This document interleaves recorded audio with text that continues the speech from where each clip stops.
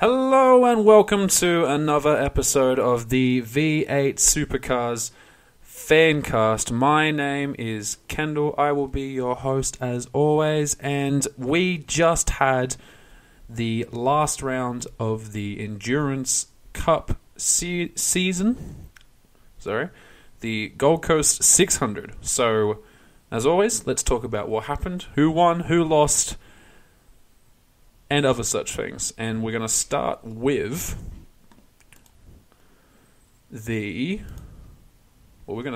qualifying for race number 26 on the Saturday. So, qualifying was not super interesting on the Saturday or the Sunday, really. There were some interesting results, though. So we'll go through them now.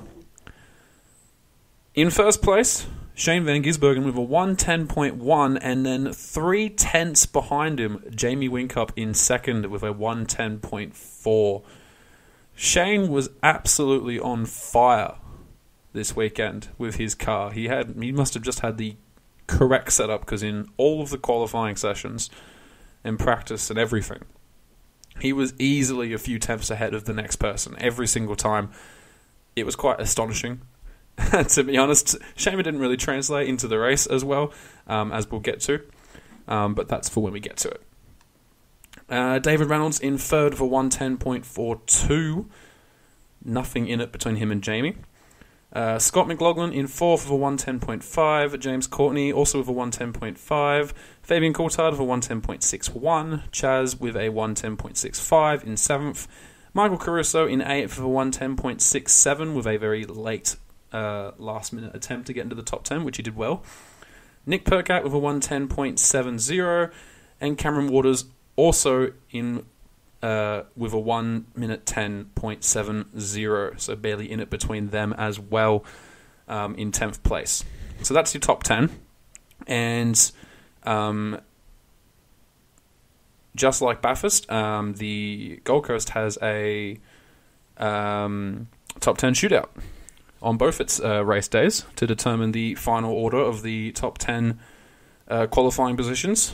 So we'll talk about those as well. But the rest of the field is determined by qualifying. So Rick Kelly, the first of the non-top 10 people, as awkward as that sounds, in 11th. Mark Winterbottom in 12th. Lee Holdsworth did really well, actually, on Saturday, qualifying in 13th. Tim Slade in 14th. Will Davison in 15th. Craig Lowndes in 16th, who also got a 5 grid place penalty for impeding Richie Stanaway. If you didn't see it, Craig came out of the pits. He was warming his tyres, and Stanaway came up, I think it was just after the first chicane, so just after turn 2, coming up to turn 3. Or maybe it's turn 4. I don't know. The one with the hairpin. They're warming up their tyres coming up to there, and clearly Lowndes wasn't told by his garage that there was someone coming on a flying lap, because Stanaway was coming, and he just ran straight into the back of Lowndes. Ruined his car, ruined his lap, ruined everything. Lowndes was out, of course, of qualifying as well. Plus, he got a 5 grid place penalty. So if you're wondering why Lowndes started so far back on Saturday, he actually ended up starting in 21st because he had a 5 place penalty. His last lap was ruined. He only set 3 laps. Sorry, he only set 6 laps, as opposed to everybody else who set 10 to 12 laps-ish. For qualifying, he only set 6, and that's because his qualifying run was cut short by that. And he was also given a grid penalty, which put him back into 21st. But he ended up having a really good race, as we'll get to. Of course, in the end, he also had a near incident with Coulthard as well on his first warm-up lap. Lowndes was out first, I believe, and he was on a hot lap while most of the other drivers were just warming their tyres up. And he came across both the DJR cars, which were right next to each other, on the last corner, and he gets around McLaughlin, and there's just not a lot of room. Unfortunately, Coulthard was going around the little kink before the last corner, and Lowndes came up to the back of him into the braking zone and nearly rear-ended him. He had to pull out of the lap, of course. Ruined his lap. I thought it qualified as impeding another car. It was very close to an accident. Yeah, I don't know. If it was me, that would have been slam dunk, impeding a car. You get a three-place grid penalty, something like that. Clearly, race control didn't agree with me, though, because they didn't give him any penalty for that. And that's fine. You know, like, it was a close one. Could have gone either way, really. It really just depends on how you see it. But to me, it did seem like impeding a car. But in the end, no one was hurt or anything. It didn't ruin anybody's cars or anything like that. It's just a shame that on Craig's first lap, he couldn't finish a good time. So that's another reason why he might have had a bit of a slower time than some of you might be expecting. Because his car pace was definitely a lot better than 16th, that's for sure. Anyway, Anton in 17th, Heimgartner in 18th, Garth Tander in 19th, Scott Pye in 20th. He had a really poor qualifying session, which is strange compared to where his teammate ended up on Saturday. James Golding in 21st, Jack LeBrock in 22nd, Simona in 23rd, Stanaway in 24th, of course, of his qualifying run being cut short, Todd Hazelwood in 25th, and Tim Blanchard in 26th, with the last car, Tim Blanchard, being a 1:11.6, 1.4 seconds slower than Van Gisbergen. So quite a tight field, as always, just as we'd like it. It's always good to see. It's always good to see a good, close qualifying session, and it was.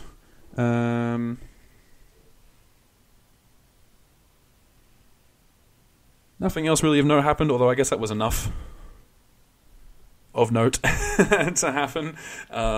Someone running into the back of someone is enough carnage for qualifying. So let's just move straight into the top 10 shootout. And of course, we're going to go again in reverse order. In 10th place, James Courtney with a time of 0. 0, because his time was disallowed for curb hopping. If you don't know what curb hopping is, if you didn't watch top 10 shootout, I wouldn't blame you, because it was only really an issue in the top 10 shootout in qualifying. I will get to curb hopping at the end of the top 10 shootout results, because I have a lot I want to talk about there. Yes, I will get to that. But James Courtney was done for curb hopping, and he was out. He was the first car done for curb hopping, so he was put automatically to the bottom of the 10. Shane Van Gisbergen in 9th with another time of 0 because he was also done for curb hopping, so he started in 9th position. Bit of a blow, bit of a shock, especially since he was leading the championship by 19 points coming into this race. Not super great for him. Not super great for the championship leader. But everybody else got through fine. Cameron Waters in 8th place with a 1 minute 11.39. Nick Percat in 7th with a 1 minute 10.97. Michael Caruso in 6th with a 1 minute 10.84. Chaz Mostert in 5th with a 1 minute 10.78. Fabian Coulthard in 4th with a 1 minute 10.73. David Reynolds in 3rd with a 1 minute 10.58. Jamie Whincup in 2nd with a 1 minute 10.583. So David Reynolds had a 1 minute 10.584, and Jamie Whincup had a 1 minute 10.583, so incredibly close. And Scott McLaughlin had a 1 minute 10.374, putting him in first.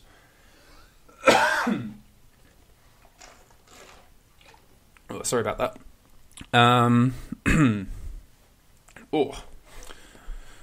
So, Scott McLaughlin started in first, and Shane started in 9th.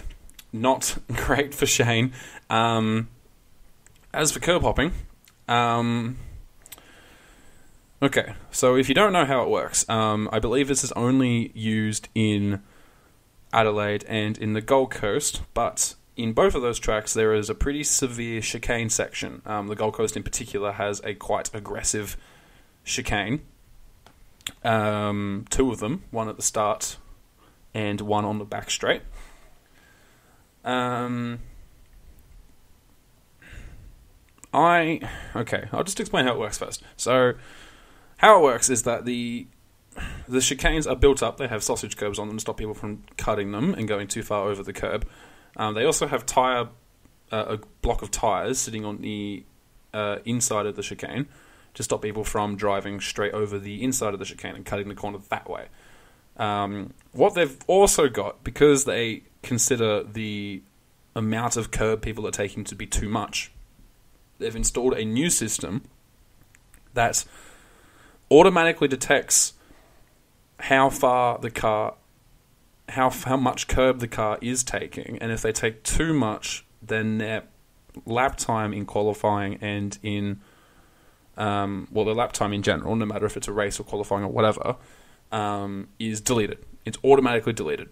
It's just gone. The computer decides, it breaks a sensor. Like, it's a mechanical thing. It's a pretty simple thing. Is the car over the curb? If yes, delete time. That's as simple as it gets. But there's no one looking over this system. There's no one who can get the lap time back, because once it's deleted, it's deleted. I keep coughing, sorry. The problem... Okay, so the problem I have with this is that it doesn't... There are other places where people have used this, right? For instance, in the recent... actually it's happening right now, the US Formula 1 Grand Prix, they're actually using it as well. And for they're determining when someone's gone too wide on a track. In other words, when they've put all four wheels off the track, it automatically dings them at a certain corner. It automatically dings them, and their lap time is removed. That's how it works there. This is different because it's how much curb they're taking on the inside of a corner. So it's judging whether or not they cut a corner, not if they've run too wide off the track. This sounds fine, but the problem is that drivers can't really see where the limit is because of the way the curbs are, especially at the Gold Coast. They've got those big sausage curbs on them. Drivers can't really tell where the limit is, which is why so many times were deleted from qualifying. It happened a lot in qualifying, especially on Saturday. And that's why it happened. It happened in the shootout more than once, both on the Saturday and the Sunday. People's times were removed for curb hopping. And it sort of robbed us of some good qualifying times. Like, I want to see drivers put in a qualifying lap. I don't want to see them pull up because they've curb hopped, so to speak. And honestly, I think there should be more easy visual cue for a driver, like the tyre bundles being there and the sausage curbs being there. The sausage curb is the giant raised rounded curb to stop drivers from driving straight over the curb on the corner. They should be there to stop people from corner cutting anyway. The tyre bundle being there is a physical limit to how far over they can drive. If drivers are driving as close to the tyre bundle as possible without taking it out, because if they do take it out, their car will be damaged and they won't be able to race anymore, then that should be allowed, shouldn't it? Like, isn't that what the tyre bundle is there, to stop people from cutting the corner? And if they're not hitting the tyre bundle, they're not cutting the corner. Full stop. That should be it, right? And if you think that people are getting too close to the curb, why not just move the tyre bundle forward? Because that would give the drivers a more visible representation of how close they're getting. You know, I think it's just... I don't think it's good for us to watch. And what is defined as a curb hop, in inverted commas, is very, very loose. I couldn't really get a proper understanding of how far a car had to be over the curb in order for them to be disqualified. Even comparing laps that were fine, so someone went through the corner, didn't get pinged, versus someone who did go through the corner and got pinged. Even comparing the images side by side, there was often barely a difference in them.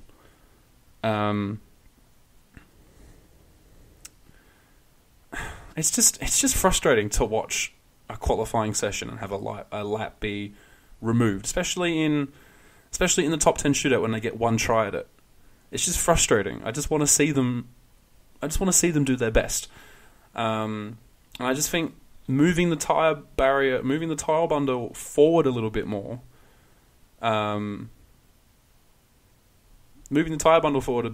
is better. I think removing someone's lap time is too harsh a punishment for something that isn't punished during the race. There was plenty of people who were given bad sportsmanship flags during the race for curb hopping too much. It happened a lot.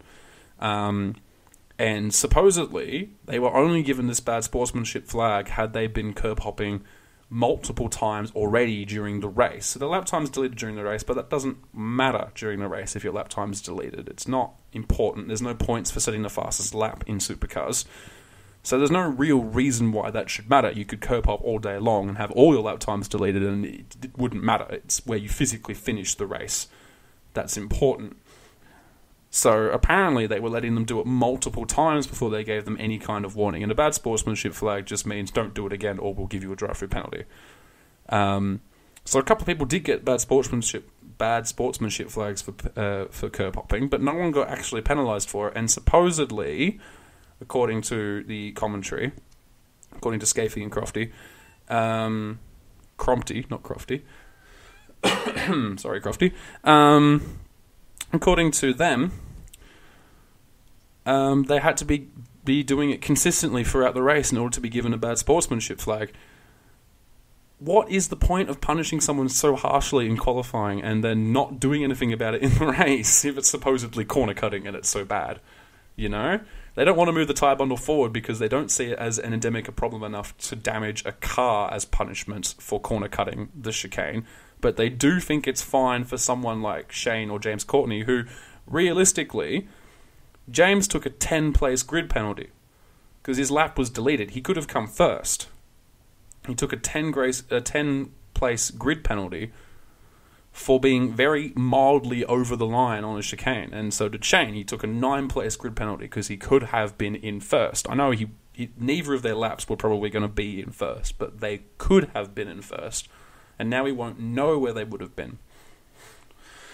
Oh, I'm sorry, I'm coughing so much. Oh, sorry about that. I'll try and stop it. Doesn't make for good listening if I'm coughing all the time. It is what it is, though. The drivers have complained about it before. They've been using it since 2014.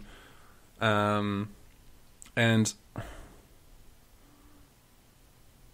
I just wish that there was more of a visual indicator for cars about how close they can actually get, because I want to see good, tight qualifying sessions. I don't want to see people's lap times deleted. That's not fun. So, anyway, we'll go into the race results now. And, well, who won, who lost? Chaz Mostert put in a great performance to come in first place for the day. After 102 laps, he crossed the finish line in first. And if you're wondering why I'm being so not talking very much, it's because I'm trying to get my notes up here.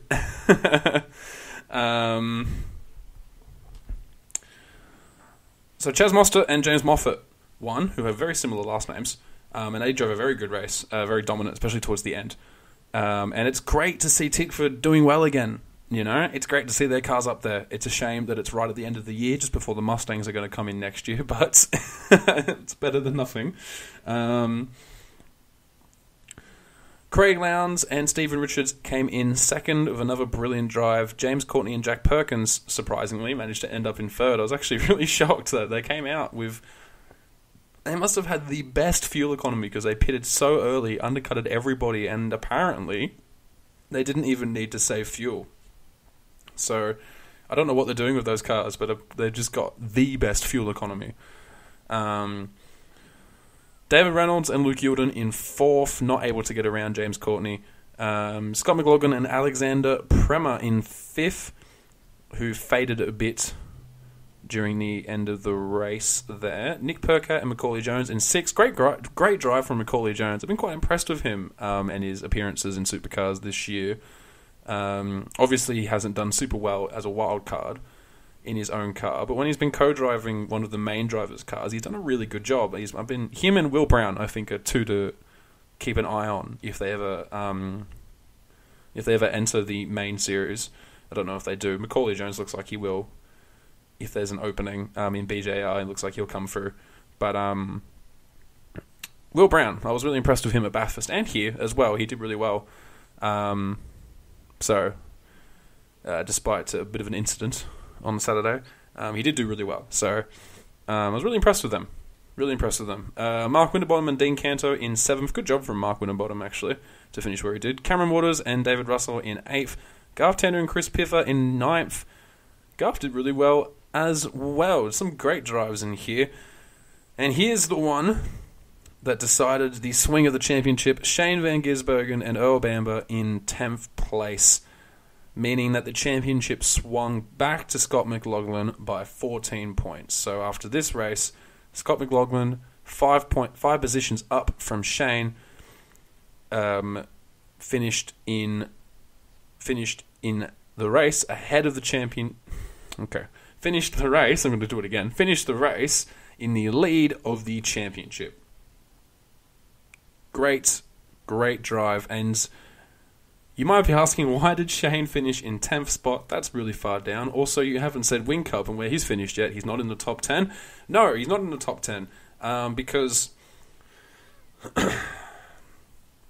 Alright, so Dumbrell was driving right at the start of the race. Made a pass on Prema, who was, of course, in McLaughlin's car. So Dumbrell was driving for Whincup. Prema's driving for McLaughlin. Dumbrell made a pass on Prema's car. I don't remember the turn number, but it's a corner that is very hard to overtake on, admittedly, and it wasn't quite there. Prema could have opened up the steering a bit. Whincup could have made the corner a bit. I don't think he really understeered, to be honest. I think Prema kind of drove into him a bit, but he could have been a bit further down the inside. He could have made the move a bit more, I don't know, on, for lack of a better word. And he just ended up hitting him into the wall. Didn't do any damage, obviously, because he finished in 5th. So that was the first thing that happened. It dropped him a few places, and that moved Dumbrell up into 1st. Prema dropped back into 4th or 5th.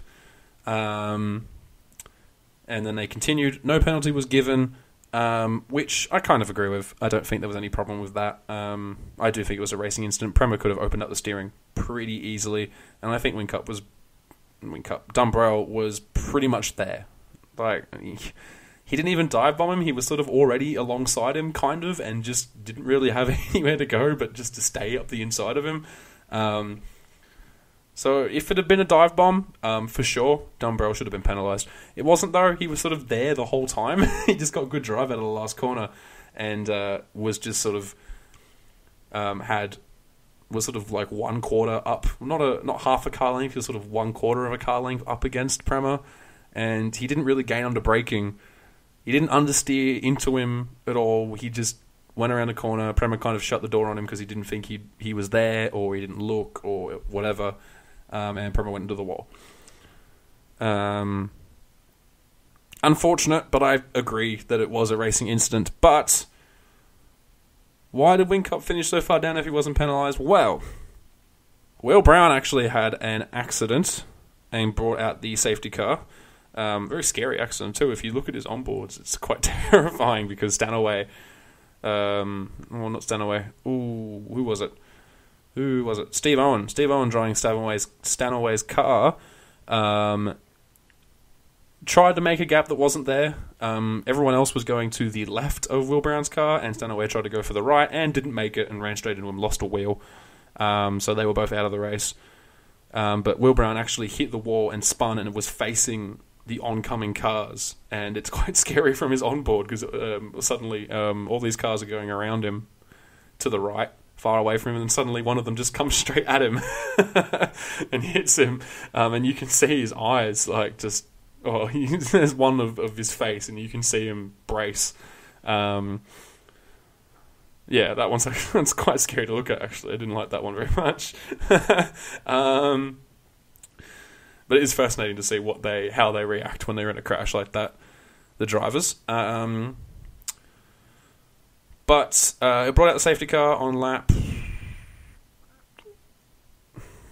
I'm not sure what lap it was. Hold on while I consult my notes. Lap 23, which was good news for Craig Lowndes, because pretty much everybody else had their co-drivers drive first, except for Lowndes, who was a main driver driving in the co-driver stint, unofficial co-driver stint. He'd made a bunch of space, and then safety car came out. He came in, swapped for Richards, and then effectively was able to have the main driver drive during the co-driver stint, and then also put the co-driver in and have him drive with all the other co-drivers as well. So he got all the advantage and none of the drawback. So it was a really good effort from them. Safety car came at just the right time, and that's what enabled. It's partly why they were able to get so far up when they did. But what that caused was a huge rush into pit lane. So at the time, Coulthard was ahead of McLaughlin, and Whincup was ahead of... Not Woolcup. Okay, hold on, I'll take it back. Co-drivers were driving. So D'Alberto in Coulthard's car was ahead of Prema in McLaughlin's car, and Dumbrell in Whincup's car was ahead of Earl Bamber in Shane Van Gisbergen's car. The gaps between Dumbrell and Bamber, though, were significantly larger than the gaps between Prema and D'Alberto. So Prema was looking to get held up by D'Alberto's stop, but Dumbrell should not have held up Bamber's stop. So what they ended up doing is DJR made the correct decision, because it's a championship fight now, we're at that time of the season, where they sacrificed D'Alberto's stop, short-fueled him massively in order to get him out before Prema came in, which they did successfully, very smoothly. Excellent job from them. And Dumbrell's stop could not have gone worse. They let him go before Bamber showed up. He stalled the car for quite a while. When he came out, he ran straight into the side of James Moffat, who was driving Chaz Mostert's car. Unsafe pit release all day. Not even an argument there. And then Bamber came in. They filled him up, put new tyres on him, and he was released also into traffic, and Gary Jacobson, driving Rick Kelly's car, had to put on the brakes to avoid him, which was also deemed an unsafe release, and he was given a drive-through penalty as well as Dumbrell. The Dumbrell one, drive-through penalty all day. All day. Easy as you like. That's just... There's no question about that one. He ran straight into Moffat. Instant drive-through penalty, you know. I don't really agree with the Earl Bamber one. There wasn't any contact. Yeah, they're not meant to brake for the cars that are coming out. But if there hadn't been contradictory incidents like this where they'd gone the other direction, I wouldn't be questioning it. But I can't help but think back to the bend when Garth Tander was released in front of Andre Heimgartner, and Heimgartner literally ran into the back of him and took himself out of the race by running into the back of Garth Tander, who was released in front of him because he couldn't brake in time. And no penalty was given to Garth Tander for an unsafe release. And I've never quite understood why, because it was very clearly an unsafe release, unless Heimgartner was somehow speeding in pit lane, which is impossible because they have a pit limiter, electronically limits their car to a certain speed. It shouldn't have been possible for him to run into the back of Garth Tander unless Garth Tander was released ahead of Heimgartner in a way that Heimgartner would have had to brake very severely as well, because he took him out of the race with that damage. And yeah, he hit him, and he shouldn't have hit him, you know. And if the same rule applies here, If Jacobson didn't brake, he would have hit Bamber. You know, like, it doesn't... if a similar incident has happened, like, can't we be a little bit consistent, you know?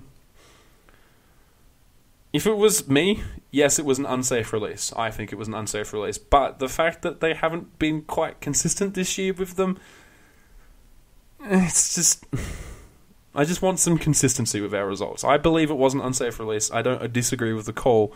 But compared to some of the things they've deemed not unsafe, it was fine, basically. So in context with the other calls they've made, it wasn't really a big deal. In isolation, it was an unsafe release, I think. Just a little bit more consistency would be nice. Otherwise, they've been pretty consistent this year. I don't have too many complaints about the calls that they've made, but... yeah, just a little bit more consistency, thank you. Would be nice. Anyway, back to the results, because I never finished.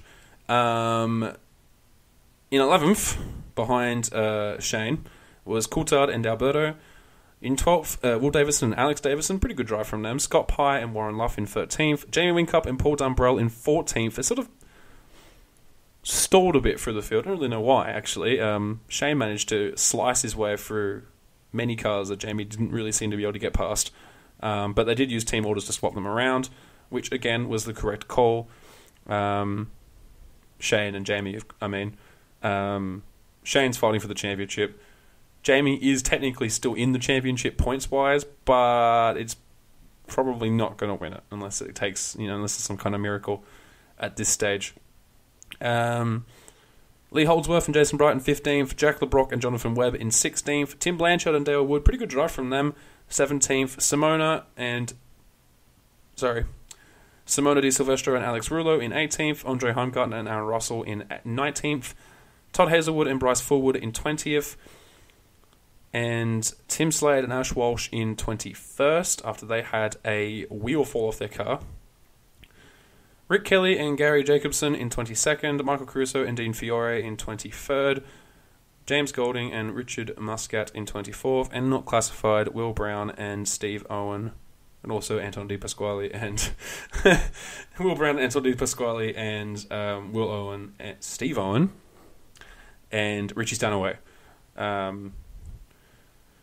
Not classified for their incidents. And if you're wondering why, in particular, any of those cars are out, I don't actually know what happened to James Golding and Rick Kelly, but Michael Caruso dropped a cylinder. They had to fix that. And Tim Slade was also given a drive-through penalty for an unsafe pit release, and they were also fined because they attached the wheel, which fell off, and then as the rim hit the ground, it smashed the brake rotor, and it fell off too. So that was a loose brake rotor and a wheel rolling around pit lane for a bit, which a wheel flying off the car is a fine all day. You know, you can't have that. Wheels have to be attached. You don't want them driving at 200 kilometers an hour with a wheel flying off, hitting someone in the head. Oh my gosh. Terrible with the coughing. Really got to stop. Never seen a brake rotor fall off a car like that before, but I think it was just the rim hitting the ground, shattering the brake rotor. So he was given a drive-through penalty, and their team was fined. But that was kind of it for racing incidents. Aside for, I guess, the championship leader was given a drive-through penalty and double-stacked awfully. So there was a bit of drama. But Shane did manage to put in a fantastic drive. So when Jamie and Shane got in their cars, they were in 21st and 22nd, I believe. And both of them sliced their way through the field until Jamie got to the back of Scott Pye, and then he just could not, for the life of him, get past. Shane eventually caught up to Jamie. They let Shane pass. They used team orders to let Shane pass. Shane worked on the back of Scott Pye until he let him through. Until he got through, sorry. Will Davison, he got past fairly easily. He also got past... Oh, I do remember what happened to Rick Kelly now, actually. He was trying to get past Rick Kelly, and then Rick Kelly had a steering problem. I'm not sure if it was a power steering failure or something similar, but they had to garage him right at the end of the race, so Shane got around him for free, basically. And then he got around Coulthard as well towards the end, and he finished in 10th. So Shane put in a really good drive towards the end to get up to where he did. He made up 11 positions. So excellent driving from him, especially on Scott Pye. He had a great battle with him for a long time. It was great stuff to watch. Aside from that, though, the only other thing I really want to talk about is that the pit lane exit is really bad. If you didn't see it, the pit lane exit actually, the first corner on the Gold Coast is the chicane, and it's a left followed by a right chicane. And the pit lane actually exits after turn 1 of the chicane into turn 2, so on the outside of turn 2. Right in the path of oncoming cars. If a car comes out side by side, the car going through the chicane has to cut the corner, or they risk just running straight into the car that's exiting pit lane. That's ridiculous. Why did they design pit lane like that?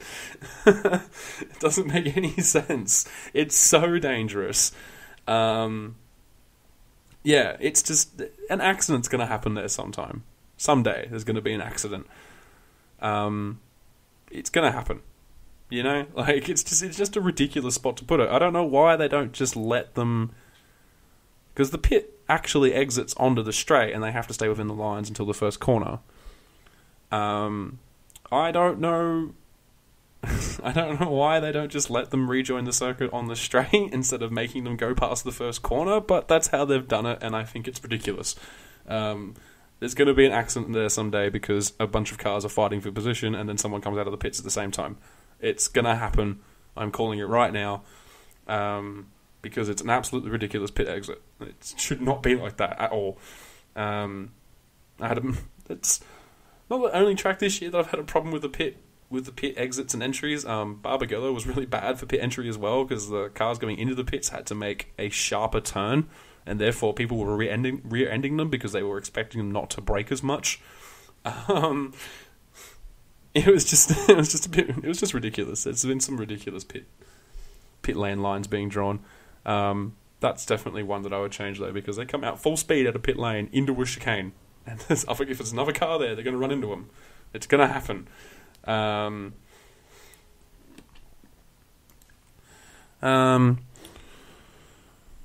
But aside from that, I don't really have anything else that really happened in the race. To be honest, it's kind of usually the Gold Coast is quite a chaotic race due to those chicanes. Someone usually makes a mistake, and Will Brown did, but he was the only one. Normally there's a few more than that. It normally can be quite reliable for chaos, the Gold Coast, but not so. Not so this time. So let's move into the Sunday events. The Gold Coast race being made up of 2 300-kilometre races, which in and of itself is a bit weird. It's not really an endurance race if it's just one 300-kilometre race twice. You know, there's not even like one driver could do that. They don't need the co-drivers for this race. And they are actually going to change it for next year. I'll get into that in the news section after we go through the results for the Sunday race. So, qualifying. Shane Van Gisbergen once again with a 1 minute 10.19, followed by Scott McLaughlin with a 1 minute 10.32. So Shane again very dominant in qualifying. Jamie Whincup in third with a 1 minute 10.44444, which is amazing. Craig Lowndes in fourth with a 1 minute 10.66. Chaz Mostert with a 1 minute 10.73 in fifth. James Courtney in sixth with a 1 minute 10.75 in sixth. I think I already said that. Scott Pye in 7th with 1 minute 10.77. David Reynolds in 8th with 1 minute 10.774. Tim Slade in 9th with 1 minute 10.88. And Cameron Waters in... Wait, Tim Slade in 9th. I think I said that. I don't remember anymore. You can tell me. Tell me in the comments if I got it right. And Cameron Waters in 10th with a 1 minute 10.98. Cameron Waters, again, just making it into the top 10 because Fabian Coulthard had a 1 minute 10.984. So very close, that 10th spot. But Cameron Waters made it once again, and again there's another top 10 shootout on the Sunday, so those are your top 10 shootout participants. But the rest of the field is decided by qualifying, with Fabian Coulthard, like I said, being the best of the rest in 11th Lee Holdsworth, once again, pretty good drive in qualifying with a 12th spot. Nick Percat in 13th, Mark Winterbottom in 14th, Tanda in 15th, Caruso in 16th, Pasquale in 17th, Rick Kelly in 18th, James Golding in 19th, Heimgartner in 20th, Will Davison 21st, Blanchard in 22nd, Stanaway in 23rd, Hazelwood in 24th, Silvestro in 25th, and Jack LeBrock not classified for causing a red flag, which I thought was a bit harsh. He actually went off the runoff area at, I think, turn 4, the first hairpin, and he just struggled to get his car turned around, I think. He didn't seem to be able to spin it. He just kind of did a billion-point turn until they eventually red flagged the session to let him get out, which I thought was a bit harsh because his car was still working and he was still moving it around. He just couldn't get out of the runoff area, so his time, of course, wasn't classified for causing a red flag. If you didn't know, if you cause a red flag in a session or in qualifying, you are eliminated from qualifying. So he unfortunately started from the back of the grid for that, and he was on his warm-up lap, I think. So he didn't even get to set a time, not even in warm-up. Otherwise, not a big deal in qualifying. Shane, once again, showing his pace. He's by far and away the fastest car. And he only set 5 laps. 6 laps, whereas everybody else, once again, did 10 to 12 laps of qualifying. He only did 6. So he clearly was dialed into that track like you wouldn't believe. Onto the shootout. And once again, we'll go in reverse order just to maintain the tension for as long as possible. Tim Slade, not classified for curb hopping. Once again, same corner. I think it's turn 9 on the back chicane. Got most people was that turn. It's at turn 9 and turn 2. The other chicane on the front straight was where they were monitoring. And that's where turn 9 was pretty much the lion's share of where it happened. Jamie Whincup in 9th with, again, not classified time for curb hopping, except this one I think was legitimate because he came down the front straight right at the start of his lap, had a huge moment under brakes. I think he locked his tyres coming down the bumps, which unsettled his car. He oversteered pretty big into the first corner, which completely compromised him for the next corner in the chicane, and he just went straight over the curb. So he was done for that, and his lap was pretty much ruined already. So I don't think he was too fussed by that. But it still would have been nice, again, to see him actually finish the lap and try and scrape it together. And in 8th place, Scott McLaughlin, also with a not classified time, the complete reverse of what happened yesterday with Scott McLaughlin curb hopping and having his lap deleted and starting at the back of the grid, whilst Shane Van Gisbergen managed to get away with not curb hopping this time. Cameron Waters in 7th with a 1 minute 11.0, James Courtney in 6th with a 1 minute 10.8, Scott Pye in 5th with a 1 minute 10.7, Craig Lowndes in 4th with a 1 minute 10.73, Shane Van Gisbergen in 3rd with a 1 minute 10.71, Chaz Moster in 2nd with a 1 minute 10.70, and David Reynolds in 1st with a 1 minute 10.69. Extremely close qualifying session. It was so close in the top 10 shootout, with the top 3 cars being separated by only 1/100th of a second, more or less, which is just, so close. It was so good to watch, and even Lowndes was in there. He's only 300ths of a second down, so very close qualifying session, with Cameron Waters only being 3/10 slower than David Reynolds, so extremely close top 10 shootout. It was great to watch. Not so great with all the curb strikes. Not a huge fan of that, as I've already said, but I won't go into that again. You know how I feel about them. So, how'd the race go? Good question. The race was actually cancelled. So they're into about lap 35, I think. The race was red flagged due to conditions that are not fit for driving. It absolutely poured down on the racetrack. The racetrack was extremely slippery. Dumbrell ran into the wall. Lots of people ran into the wall because of Dumbrell running into the wall, etc., etc. They decided to red flag the race to see if conditions would improve. Unfortunately, the Gold Coast is not on a track, it's a street circuit. As such, they're on a pretty strict time limit. I mean, yes and no. They're on a time limit because it's a street circuit. They're also on a time limit because Fox, the broadcaster, has other stuff they want to show. And that's the nature of it, really. So they have to finish by 4:48 local time in Queensland.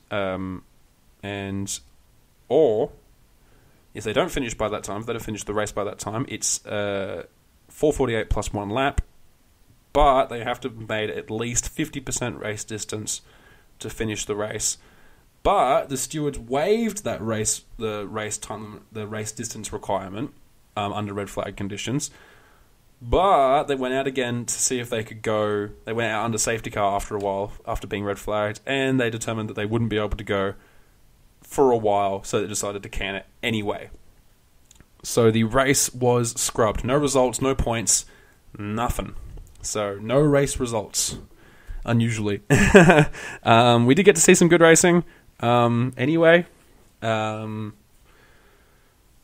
got away at the start pretty cleanly, and Bamber managed to get around Youlden as well. There was a bit of chaos once the rain started coming down, which is always lovely to see, people scrambling for tyres and all sorts of rash decisions being made. Alex Rouleau in Simona's car went in extremely early for wet, so I was super surprised. Didn't really work out for them, but it doesn't matter because the race was scrubbed, so who cares? Get a freebie on that one. But this also means that in terms of the championship, well, it means a lot of things. Nothing changed after Saturday. So Shane Van Gisbergen still 14 points down on Scott McLaughlin, and that's where things are now. There are, I think, 4 races to go. There's Pukekohe, which I believe is 2 races, and then there's Newcastle, which I think is also 2 races, and that's it. That's the end of the championship. So we're getting right into it.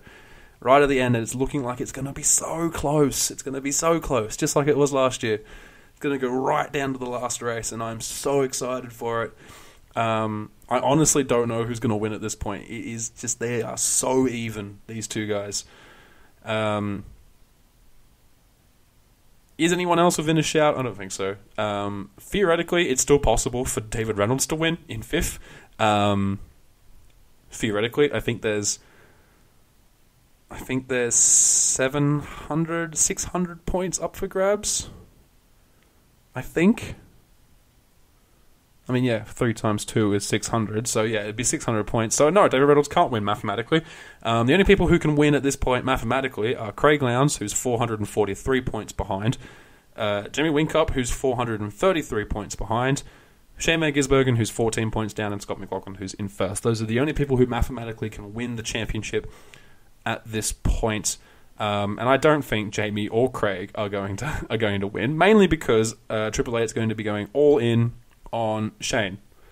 He's the most likely to win. They're going to be told to move over, and they were both. During the Saturday race, Jamie was told to let Shane through as he was coming up through the field, and during the Sunday race, Craig was told to let Shane through as well. Well, Stephen Richard was told to let Earl Bamber through, but same thing.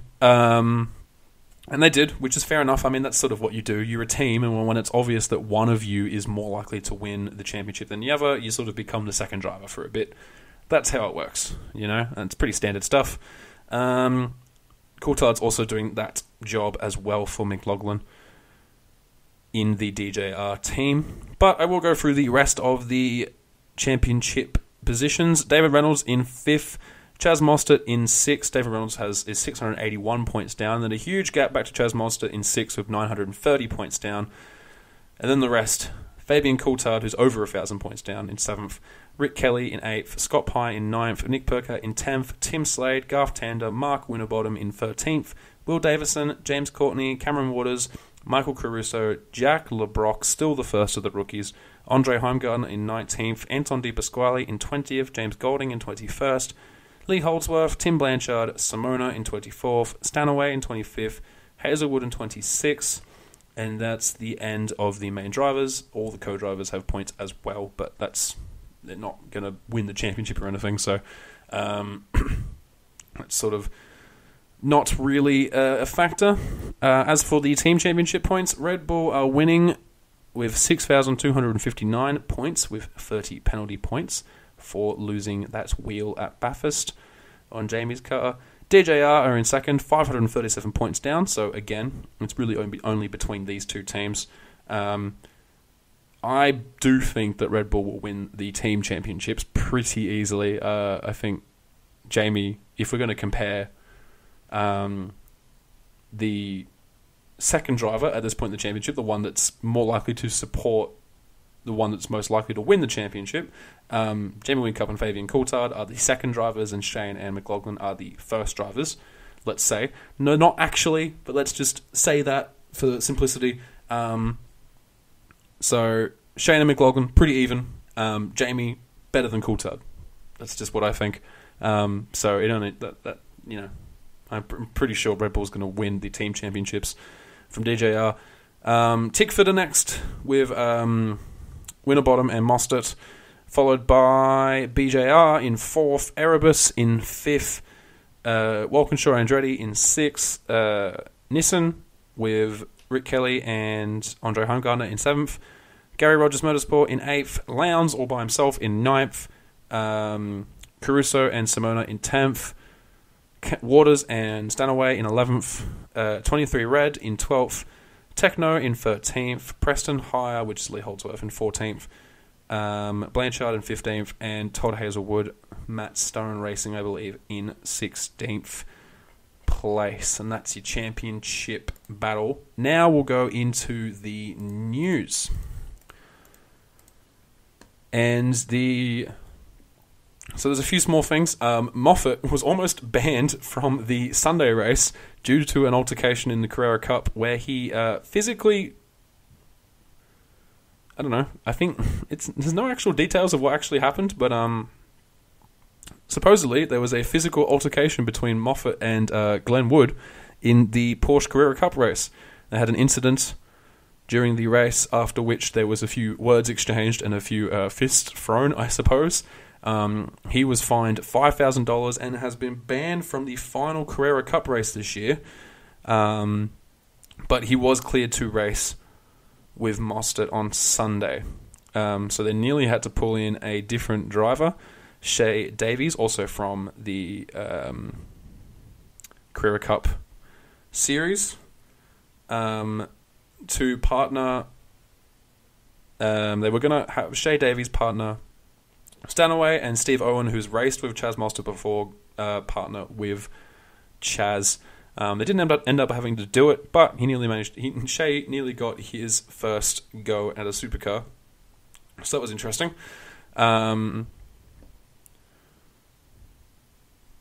Food for thought. I've never seen someone been banned from a final race before, but there you go. In regards to the water cancelled race, Van Gisbergen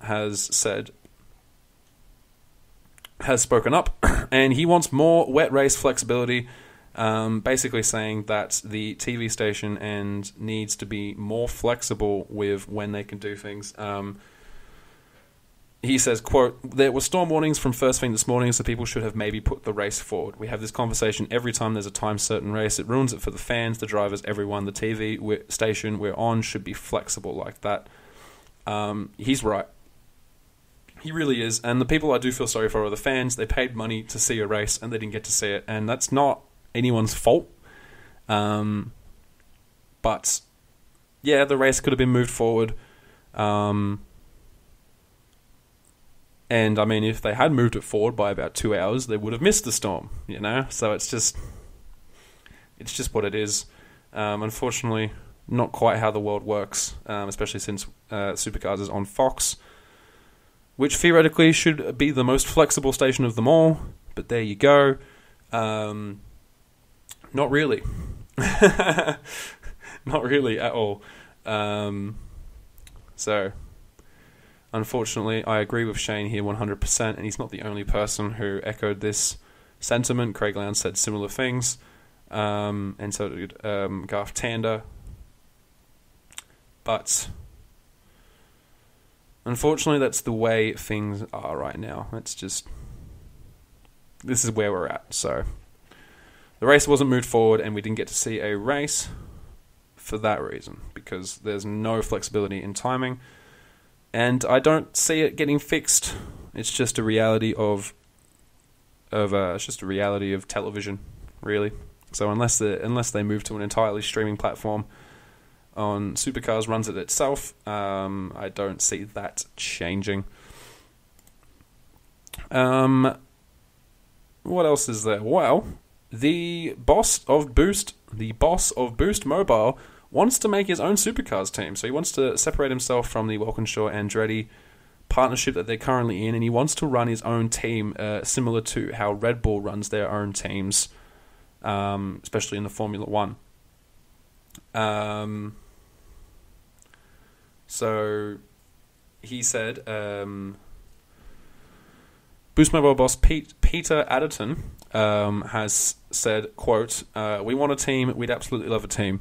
We're always going to be focused on the team side of it, the team aspect. For us, we want that fan engagement. Look at what Red Bull is doing. They own their own events. They own and run their own Formula One team. At some point, for a brand like ours, we're going to think more like a manufacturer.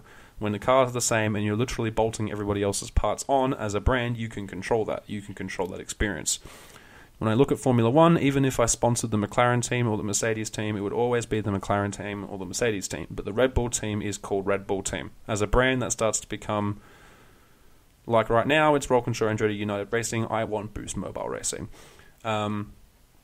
He's got a point, but he's even said that he will do it from scratch if he has to, which is exciting. We could be getting a new team in the not-too-distant future if that is the case. It also means that Walkinshaw Andretti will have to look for a new major sponsor, because they are a pretty major sponsor. I'm sure they'll be able to find some. No, they have some pretty big backing between Walkinshaw and Andretti together. So hopefully we see that as early as next year. It would be great to see a new team, new drivers. Always good to see more people. I want to go back to the days of old when there were 50 cars starting at Bathurst. That's what I want. It won't ever get that big again, but it'd be nice. You can dream. So look out for that team in the future. And the last thing on here is that the Supercars 2019 calendar has been released. I'm going to go over it now just briefly, because there are a few major changes on here that you might notice, and some plans for the future calendars as well. So the Adelaide 500 is the first round, as always, starting on the weekend of March the 2nd and 3rd. Melbourne 400 is included once again on the Grand Prix weekend of the 16th and 17th of March. Tyre Power Tasmania Super Sprint on the 6th and 7th of April. Phillip Island on the 13th and 14th of April. Perth Super Night, so that's been moved from the Sydney Motorsport Park and has been moved to Perth for May 3rd and 4th. I think this is a good idea. Having it in the middle of the night in Sydney during winter meant it was really cold and the fans were cold, etc., etc. Having it in Perth means that it'll be a good temperature, because it'll be May, so it shouldn't be freezing cold. Perth's quite a hot place anyway, so I think that's a really good fit. Winton on May 25th to 26th, Darwin on June 15th and 16th, Townsville for July 6th and 7th, Ipswich for the 27th and 28th of July, The Bend on August 24th and 25th, Auckland on September 14th and 15th, followed by Bathurst 1000 on the 12th and 13th of October. That's right, there's no Sandown here. It's been replaced, or has been switched with the Auckland race, because then it's the Gold Coast on the 26th and 27th of October, and then the Sandown 500 on November 9th and 10th, with Newcastle last on November 23rd and 4th. So the main reason why they've swapped around the New Zealand race and the Sandown race is because Sandown has always clashed with the NRL and AFL Grand Finals. And I think this is a good idea. It's always been kind of awkward having one of the biggest races of the year clash with some of the two of the biggest sporting events in Australia. So I think this is a good idea. What I don't like is that Bathurst is now first in the endurance races. So Sandown or Phillip Island before were always kind of a test for the endurances to see how they would do with the new drivers and how they would fit in, give them a chance to try out race conditions before going to the big one.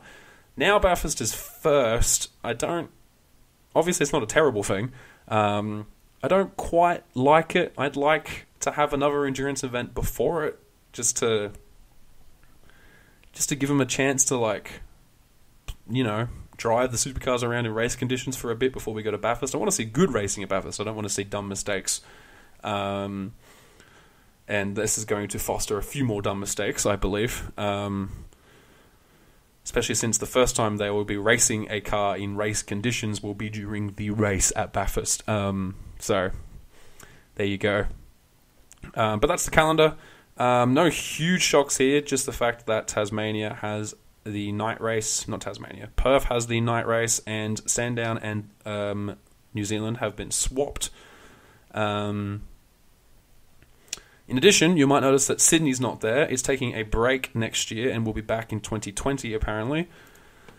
Because in 2020, Supercars is going to go for a more summer-focused calendar. So what's going to happen is that they're looking to move the start of the season forward by almost 2 months and have Adelaide in January, and work that around the Australian Open and the Bathurst 12-hour race, which is in February. So, we're going to have potentially a more summer-focused calendar starting earlier in the year from 2020 onwards. So it's not just a one-time thing. They're wanting to do this.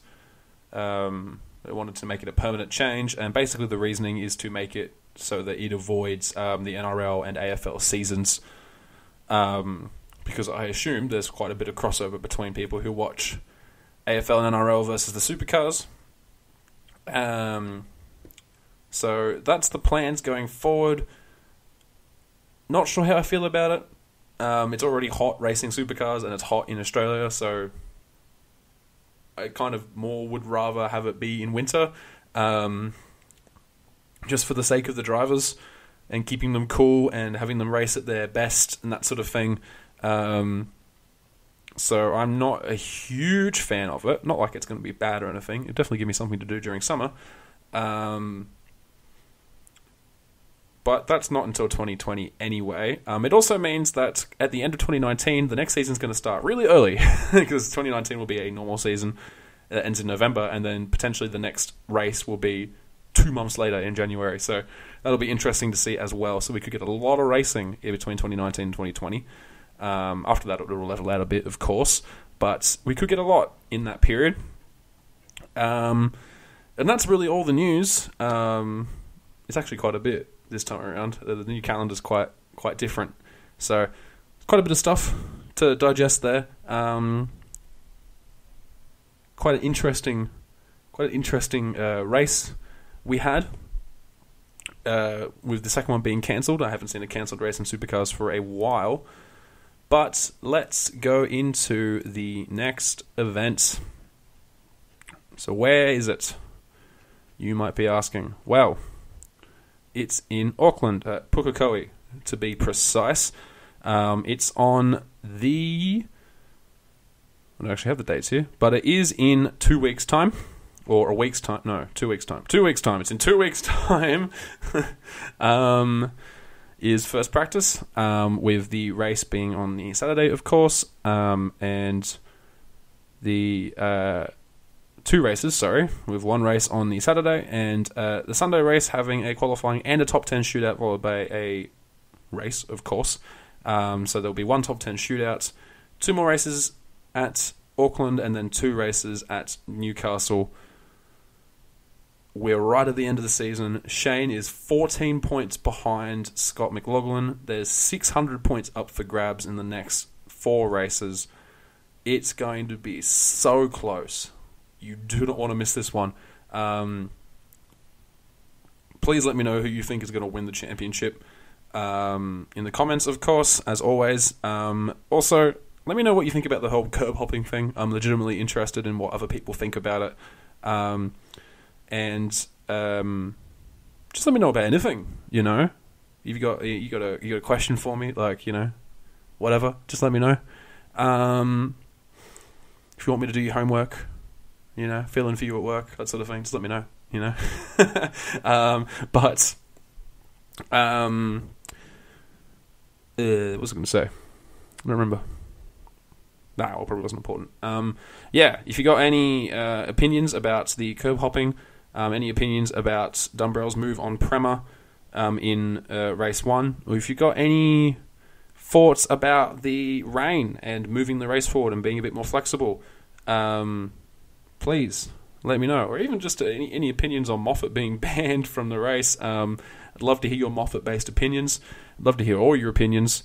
Let me know who you think is going to win the championship. Of course, there's 4 people who can win: Shane, McLaughlin, Jamie, and Lowndes. I'd love to see Lowndes win the championship on his last full-time year. I don't think it's going to happen, but it would be so good if he did. But it's going to be close between Shane and Scott. I can't wait to see the next round. It's going to be so close between them. And I'll hear from... Well, I won't hear from you. You'll hear from me right after the Auckland race for the next episode of the Supercars Fancast. See you then. See you then. See you then. See you then. See you then. See you then. See you then. See you then.